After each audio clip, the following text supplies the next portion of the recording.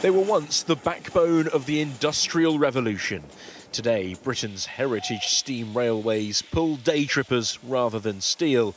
But there's a risk these beloved locomotives could be reaching the end of the line. So this is the last of the Welsh steam coal, what we've got here. The UK's last coal mine for steam trains suddenly closed in January, and the war in Ukraine has cut off the secondary market of Russian coal. Our locos were built to run on Welsh steam coal, and with it no longer available, we've got to look for alternative sources. If we get to a stage where the cost of coal is such that we're not running profitably, then ultimately no heritage railway is going to be able to operate, you see. The coal shortage is getting so bad, some railways are cutting back their timetables, with others looking abroad for fuel. With UK supplies drying up, railways are looking elsewhere. This coal was shipped in from Colombia, but bringing in fossil fuels from thousands of miles away may not be the long-term solution. There are more than 150 heritage railways in the UK, which together burn 26,000 tonnes of coal each year.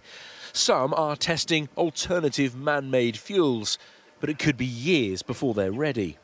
We're a very responsible industry, very responsible sector. We first started work on alternative fuels 3 years ago, thinking there's plenty of time. It's not as simple as simply saying, oh, here's an alternative.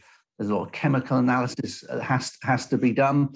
The fuel problems come at a busy time, with steam railways a popular draw for all generations.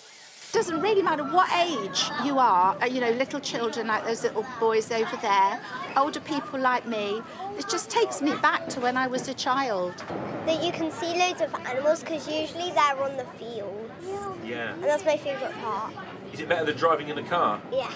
Does it cross your mind about the sort of environmental impact of it? Or? Probably increasingly, yes. And there's a really difficult tension there, isn't there? Because there's a lot of heritage to this, but the environmental impact is really difficult, isn't it?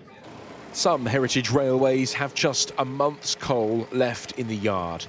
Keeping these trains on track for the year ahead could prove a difficult challenge.